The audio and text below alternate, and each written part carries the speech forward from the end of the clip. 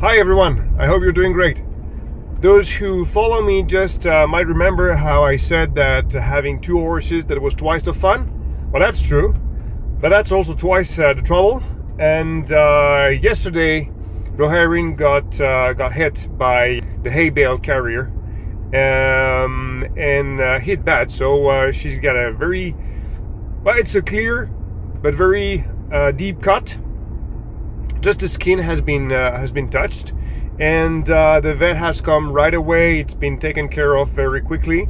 So a good sedation, and 7 stitches later, Roharin was just recovering in a stall in the stables, and that's about it. If everything goes well, in about a week from now, she'll feel a lot better, and she'll be able to get back to the paddock with the others.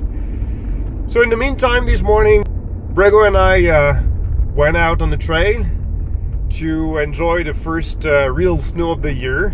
That was pretty fun, and we took the time to work a little bit in the indoors arena. And of course, we took a few minutes to go and visit Roharin, just to make sure she was feeling good, and so she can say hi to her buddy. And yeah, and that's it. So everything is going pretty well, despite this accident. And I keep you posted, but hopefully, as I said, in a week from now, that's gonna be completely cleared up. Thanks for watching. Take care. Bye bye.